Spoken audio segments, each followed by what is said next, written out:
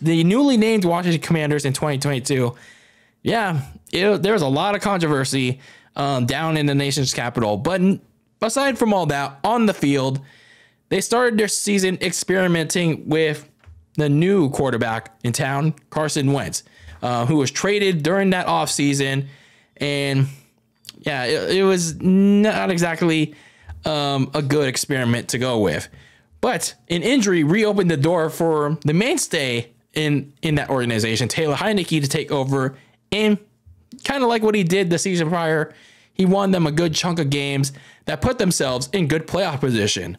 But unfortunately, once December rolled around, some bad luck came about, and Ron Rivera, the head coach, kind of got desperate after he saw Taylor Heineke got a bad performance, and he reverted back to Carson Wentz as a starter when they had a third or fourth, I think it's a fourth round rookie, and Sam Howell, the rookie quarterback, in there. And in a must-win game, he turned to Carson Wentz, and that went just as well as you expected. And then the Commanders got themselves eliminated from playoff contention. But, you know, they did end their season on a high note. They surprisingly blew out the Dallas Cowboys in their season finale when the Cowboys had a slight chance, a very slim chance to win the division, the NFC East, in the finale, but they blew their load. They blew it, and the Commanders spoiled their party with rookie quarterback Sam Howell when he should have played the game prior. But nonetheless, they ended their season 8-1. Yes, they tied with the New York Giants in that critical game. But nonetheless, you're now entering a season where there's no more Carson Wentz. There's no more Taylor Heineke. You're now with your second year quarterback, Sam Howell. And that's obviously your goal for 2023. You got to figure out what exactly you have in Sam Howell, because keep in mind, in that game against Dallas, he did okay, but he didn't throw the ball too much. It was a lot of relegated to the running game, and then there was a lot of Dallas shooting itself in the foot, pretty much. So that game was pretty much over and done with. So Sam Howell didn't have to do a lot of the work.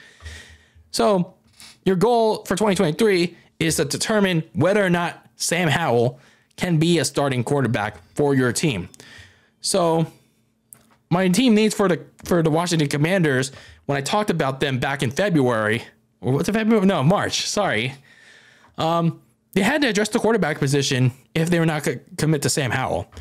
That was easier said than done because, well, they finished 8-1. They were middle of the pack, and there's no guarantee that they could trade up to get a quarterback. There's also no guarantee that there's going to be like a big name quarterback on the market. They also had to invest in some big quarterback spots because, well, their secondary was not exactly that great. So both of their corner spots needed to be addressed in the offseason. And then they had to find two guards in the offensive line because the interior offensive line, yeah, it didn't hold up. I mean, it didn't hold up bad. It was just like so subpar that Carson Wentz faced a lot of heavy pressure in the interior, and so did Taylor Heineke at times. So looking at some of their offseason moves, obviously, like I said, they released Carson Wentz. And then they lost Taylor Heineke to the Atlanta Falcons, so he goes down south. And then they also released J.D. McKissick, but then again, they didn't really need him anymore because, you know, you have Antonio Gibson, you have Brian Robinson, who broke out last year.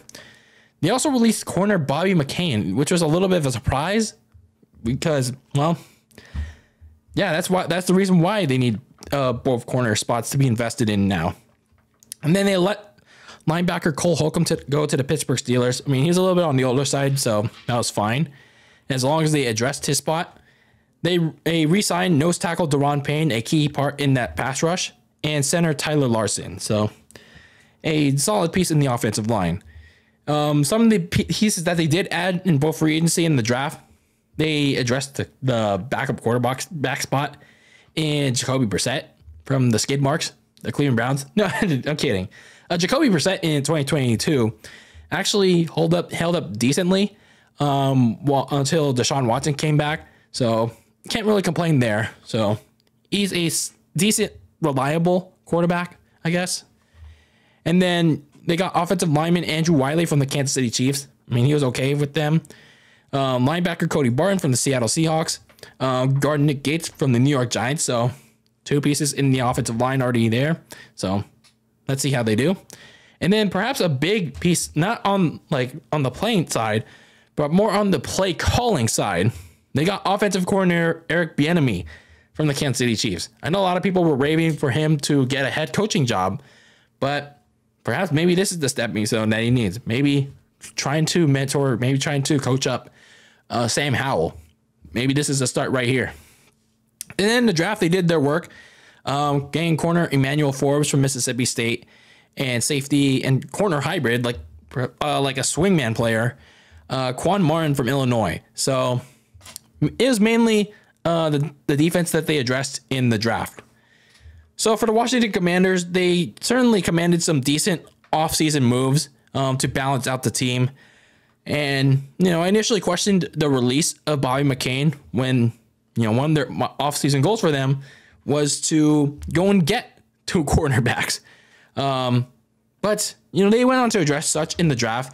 They both look okay, just as long as they adapt to the scheme that's necessary in their defense. On the offensive side, they got a little bit better with Andrew Wiley on the offensive line. And they also got a guard in Nick Gates from the Giants. And they also drafted a swing offensive lineman by the name of Braden Daniels from Utah. So let's see how it pans out for them. So I think the offensive line looks a tad bit better. Let's just hope it holds up for Washington, especially with Sam Howell under center. But, despite all that, though, I still think Ron Rivera's seat is still pretty hot. That's because, for the past couple of years since he got there, sure, they won the division in 2020, but that division was awful in the pandemic. I mean, it took a losing record to win that division. And sure, they put up a fight against Tampa, but it's just like, yeah, that's not going to slide the next year. And it certainly didn't. It certainly did not command anything.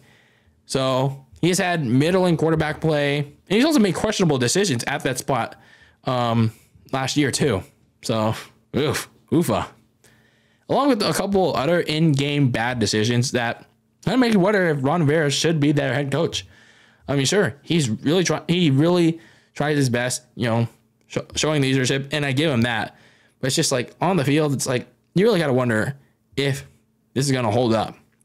So this is kind of a make or break year for Ron Rivera, because if he can't make anything good with Howell, with this coaching staff, there's going to be questions to be had, especially considering what I'm going to talk about next in just a bit. So looking at some of their key potential games in 2023, you have your first game at home against Arizona. You host them. You get to see your first look at if Sam Howell is starting, then fans are going to see how he's going to do. If he does good, okay, there's a sign. If he does bad, then, might have to consider putting in Jacoby Brissett.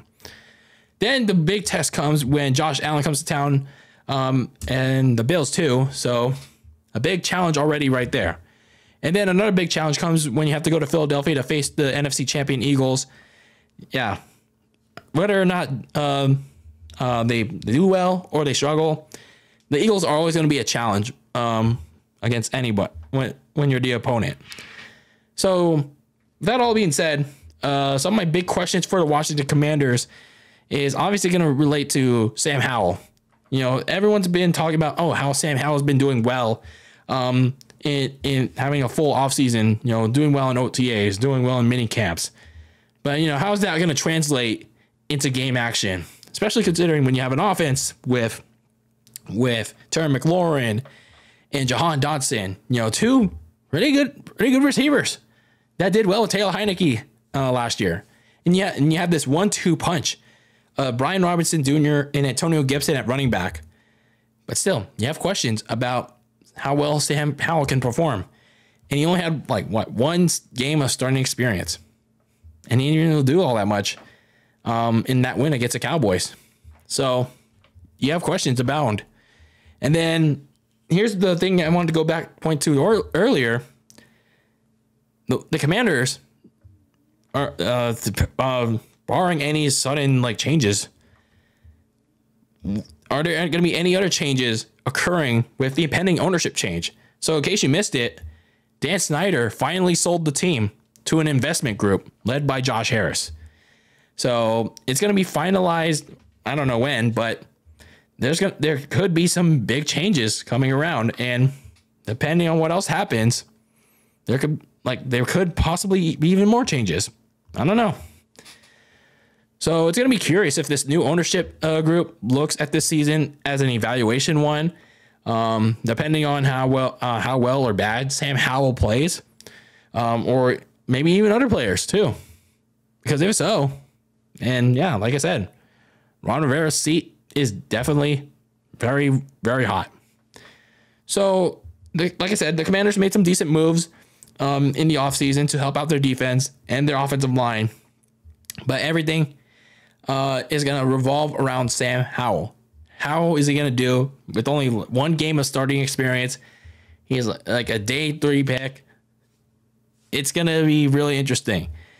Now, there's some talent here, but I don't think it's going to be enough to command Washington to anything. No, I wouldn't say significantly positive, but I would say, I don't know if I would say remotely positive either, but I'll give it in the middle. I'll keep them in the middle because this division is going to be very competitive. I expect Washington to be competitive as well, but I just don't think it's going to be enough. They're not going to command enough in 2023. It's simple as that. So I expect them to go 7-10 at best 8-9, because who knows what Sam Howell's going to be like. Is he going to be howling like a wolf? Oh, like he did against the Cowboys, or is he just going to lie down and pray?